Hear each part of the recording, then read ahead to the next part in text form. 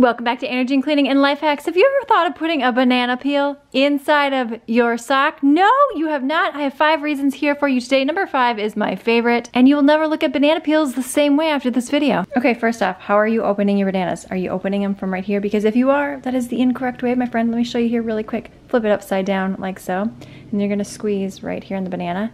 And it'll be easy peasy and no longer, look at that, one-handed, my friend. That's how monkeys do it. Okay, I'm just gonna put this one aside. I'm gonna save it for a different hack right here. We have our lovely banana peel. When you put this in your sock, you wanna put it down like this. It makes sense, right? So that you can have all the moisture from inside the banana right here. That's kind of gnarly right there for my short socks. If you have dry feet or corns or calluses, this is particularly great for that. So every night, I want you to put a banana peel in your sock, cover it, lock in the moisture, lock in the vitamins and minerals and the enzymes and all the anti-inflammatory properties of these babies. There we go. And then just pull your sock on up over those troubled areas. If you need to put 2 banana peels in there, go ahead and do that. And when you wake up in the morning, things are gonna feel nice and soft and you are gonna be impressed. Just by having that on there a couple minutes, it feels amazing. If you ever touched the inside of a banana peel right here, it's like a lotion. How about bruises? I get tons of bruises on my legs with 4 children. This is helping. Bananas contain enzymes to help thin the blood. So put it on your bruise, and again, the next morning, take it off and your bruise will lessen more quickly. How about warts? Warts are very common on the hands of many people. You can put your hands in gloves overnight. Do as many applications as you need it until you see those warts start to disappear. If it's a really stubborn wart, you're gonna wanna do it a little bit more. Struggling with any pain, banana peels are believed to help with pain relief. Now, I've never done that personally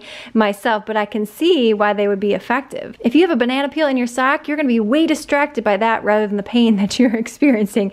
Again, all joking aside, depending upon the severity of the pain. How about mosquito bites? I live here in the Midwest, so mosquitoes are rampant in the summer, and I ran this over my daughter's mosquito bites, and she said that it helped tremendously. I know it seems strange, I know it seems odd, but sometimes those are the best things when it comes to clever life hacks. These are also great for homemade fertilizer, so I will link that video in the description box below for you. Click the video on screen now for some additional fruit and vegetable hacks. Thumbs up, subscribe, and I'll see you, my friend, in the next one.